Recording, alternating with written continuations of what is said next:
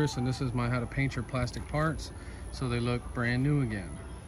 So I'm currently working on the video where we have to take the paint off of a plastic part and make it look perfect again.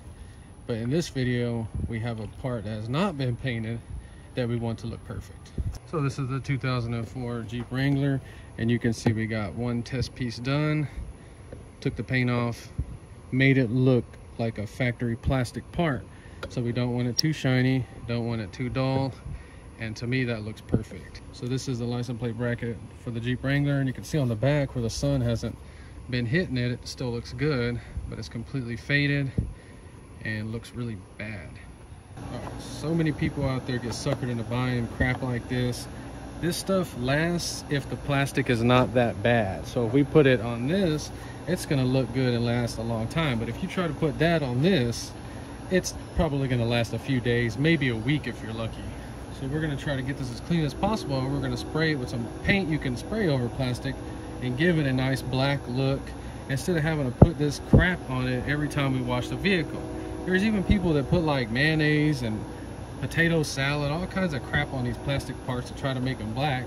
Yeah, it works for a day or two, but it's really stupid, especially if you live somewhere like I do in Houston, Texas, where we have intense summers.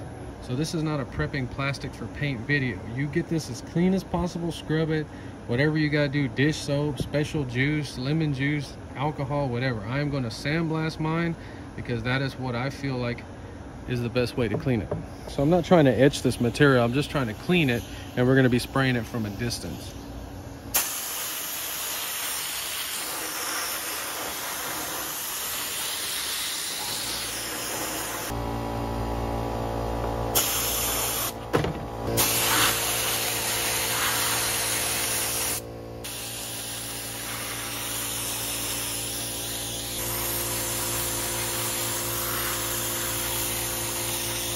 This is just super quick, easy, and budget. You can get this at Home Depot. We are using flat black.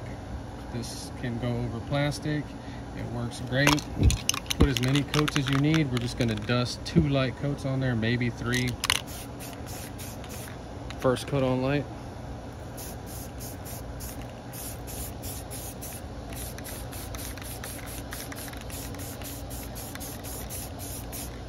Wait a few minutes in between coats.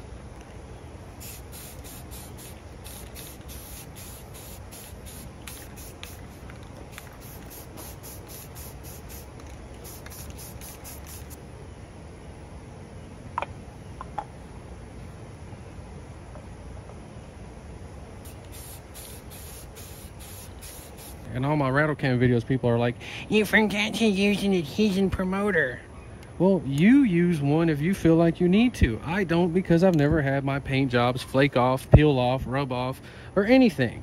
But you notice what I did different, I sandblast. I know that they're clean. I'm not using Kotex 71211 cleaner in one, followed up by a nice BR2217 gel. Stuff like adhesion promoter gets spread around the internet because people that work at shops are all excited and they want to go out there and see what's on the internet. If you're doing this for somebody and charging money, you want to use an adhesion promoter. I would be using it right now, but this is for me on my Jeep, and I promise you this stuff is not gonna flake off, it's not gonna fade off, and if it does, I'll make a video on it. Okay, so we got about 3 light coats on there. We're gonna go ahead and let this thing dry. We're gonna go ahead and put it back on the Jeep and look at it when it's done.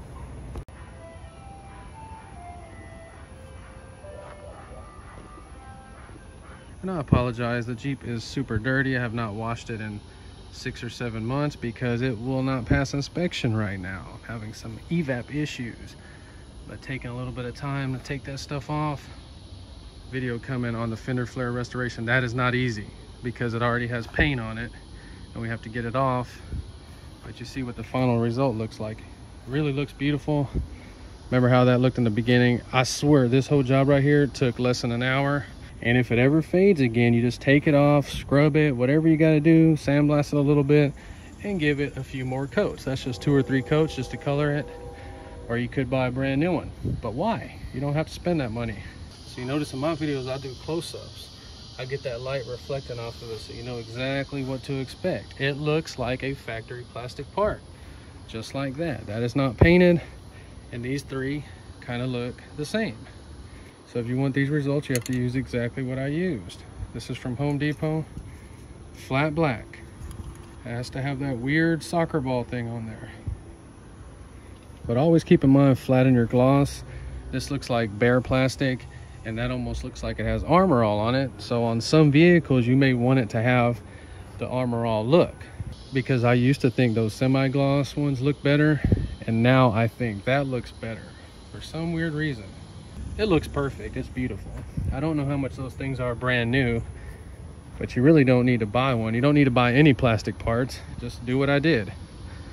Now this is actually borderline. It looks bad, but you can actually cover it up with some detail spray. You could spray that if you wanted to. It's not quite there yet. The windshield wipers actually could use a spray. Same process. All right, well, that's it for the video. Just a quick little idea on what you can do. Makes a world of difference. If you enjoyed the video, please like and subscribe, and thanks for watching.